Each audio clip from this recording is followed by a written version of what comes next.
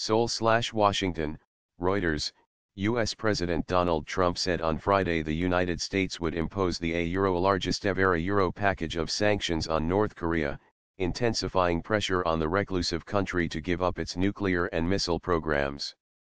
In addressing the Trump administration Euro trademark's biggest national security challenge, the U.S. Treasury sanctioned one person, 27 companies, and 28 ships, according to a statement on the U.S. Treasury Department Euro trademark's website. The Treasury Euro trademark's Office of Foreign Assets Control announced the measures, which are designed to disrupt North Korean shipping and trading companies and vessels and to further isolate Pyongyang.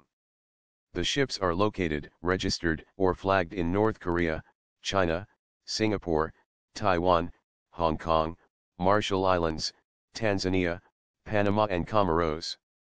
Washington also issued an advisory alerting the public to the significant sanctions risks to those continuing to enable shipments of goods to and from North Korea. Today I am announcing that we are launching the largest ever set of new sanctions on the North Korean regime. Trump said in excerpts of a speech he was to deliver on Friday to a conservative activist group. North Korea trademark's missile and nuclear program is seeking to develop a nuclear-tipped missile capable of reaching the U.S. mainland. Trump and North Korean leader Kim Jong-un have taunted each other through the media, and in August Trump threatened to go beyond sanctions by bringing fire and fury like the world has never seen. Tougher sanctions may jeopardize the latest détente between the two Koreas, illustrated by the North trademark's participation in the Winter Olympics in the South, amid preparations for talks about a possible summit between North Korean leader Kim Jong-un and South Korean President Moon Jae-in. U.S. Vice President Mike Pence had hinted at such a sanctions package 2 weeks ago during a stop in Tokyo that preceded his visit to South Korea for the Pyeongchang Olympics. North Korea last year conducted dozens of missile launches and its sixth and largest nuclear test in defiance of UN Security Council resolutions. It defends the weapons programs as essential to deter U.S. aggression. It has been more than 2 months since North Korea trademark's last missile test. Kim said he wants to boost the warm climate of reconciliation and dialogue with South Korea, which hosts 28,500 U.S. troops, after a high-level delegation, including his sister, returned from the Olympics. North-South Paralympics talks.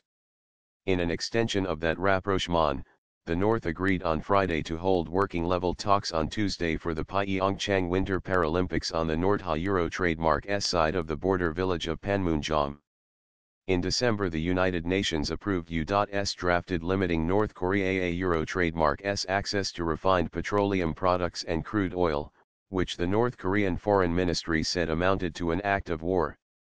The new U.S. sanctions were to be announced while Trump trademark's daughter, Ivanka, is visiting South Korea. She had dinner with Moon after a closed-door meeting with the president.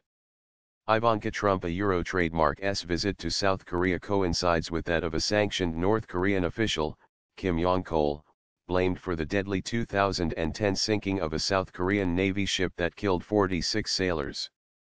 His delegation will attend the closing ceremony and also meet Moon.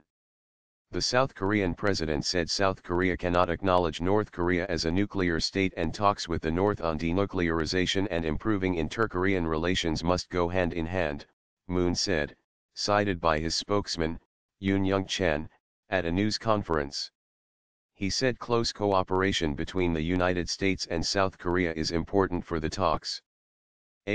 President Moon also said out of all countries, South Korea has the strongest will to say it cannot acknowledge North Korea as a nuclear state. He said.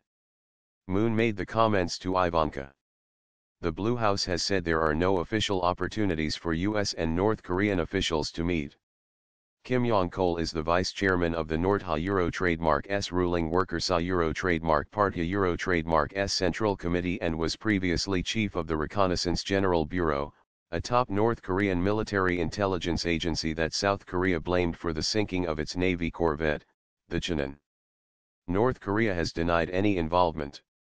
Seoul said it approved the pending visit by Kim Yong-chol in the pursuit of peace and asked for public understanding in the face of opposition protests.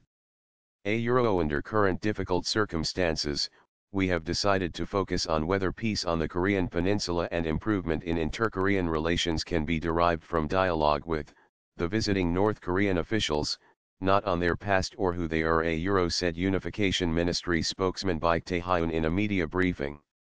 Kim Yong-chol currently heads the United Front Department, the Nordha Trademark S office responsible for handling inter-Korean affairs.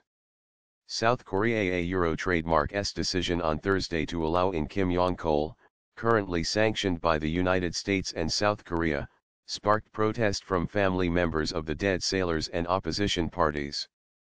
Many have been angered at the Nordha Trademark S participation at the Games, which they say has been a reward for bad behavior with no quid pro quo from Pyongyang.